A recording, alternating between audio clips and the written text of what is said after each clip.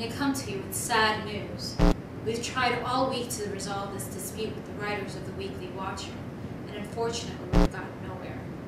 Thus, it is with a heavy heart I must announce the cancellation of the Weekly Watcher. Alexa! Alexa! What a ride it is. Can you hear me? Come in! Alexa! What the? Alexa Mendez, I come to you from the future with grave tidings. For I am Alexa 2099.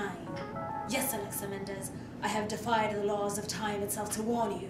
After years of research and changing my accent, I have determined that the point in the time stream where everything went horribly wrong was the day you stopped doing the Weekly Watcher. Marvel fans need their weekly fix of news and views, and you must continue to provide it, or mankind is doomed. Also, your writers can't go on strike.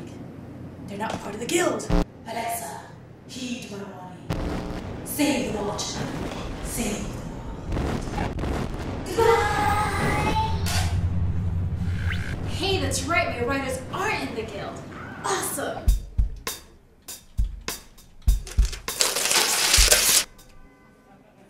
This week was one of the biggest in Marvel's history as House of Ideas launched Marvel Digital Comics Unlimited.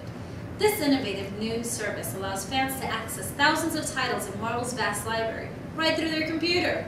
All you need is an internet connection, which you have, by the way, and you can be on your way to enjoying everything from Stan Lee and Jack Kirby's legendary run on Fantastic Four to current hits such as New Avengers and everything in between. Still not convinced this is the greatest thing since Einstein invented sliced bread?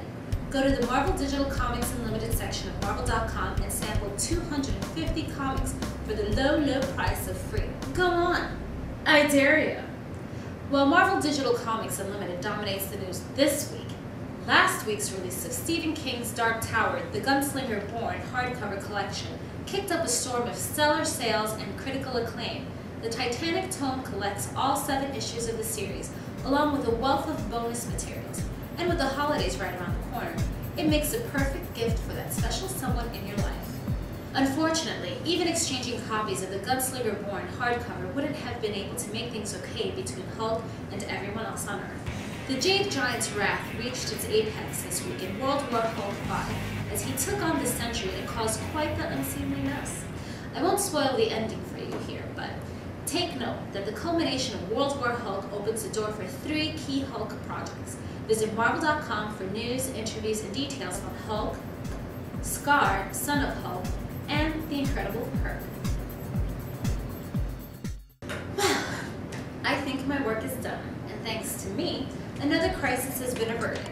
As always, for a full list of comics on sale, news and info on movies, video games, and toys, as well as thousands of digital comics, check out Marvel.com.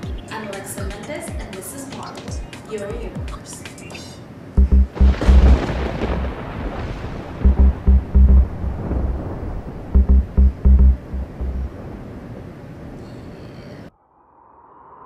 Marvel, your universe.